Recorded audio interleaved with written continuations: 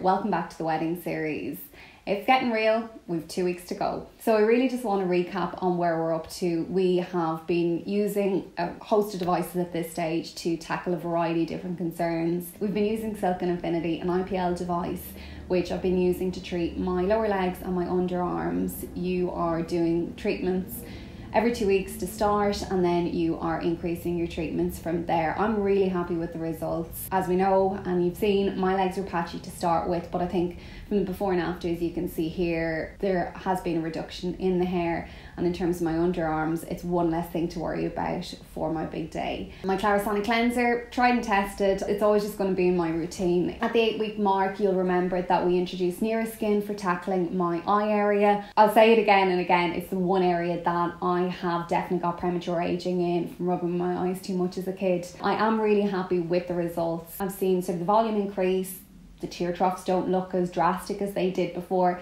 and that's all I wanted for the device. It was never going to transform me back to having the eyes of a 22-year-old, but I'm really pleased with what I've seen so far, and I'm going to continue it right up until my wedding. The other device that I introduced at the 8-week mark was TriPollar Stop. It is 3rd generation radio frequency device. It's really important to note that to produce new collagen, it takes 8 weeks. So it's so important to introduce it at that stage, whether you have a big day or not.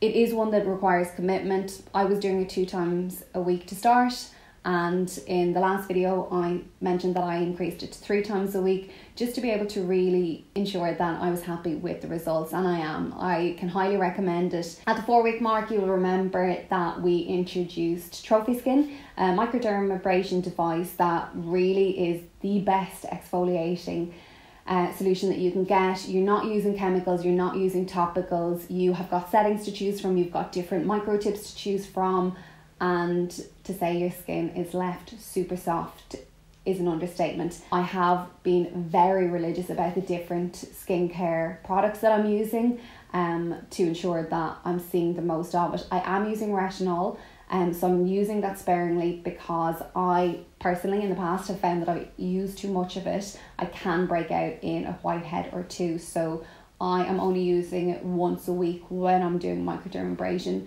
so that I'm not overstimulating my skin. You have heard from the very first video that I'm a massive fan of Gua Sha, which is the traditional Chinese method of scraping your skin, and it's absolutely fantastic for lymphatic drainage. But the other plus side, which is just as beneficial, is the relaxation that it gives you. The one thing that I love about it is that the stones are all unique. It is genuine jade from China that Hayo'u source.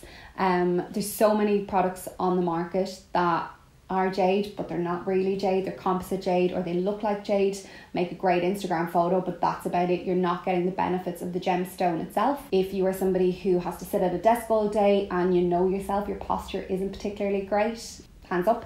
I really do recommend it. I use it with the Hayo'u oil. You can do it literally in a minute, but I will just spend a little bit more time being offline enjoying it. The oil smells amazing and you will feel relaxed.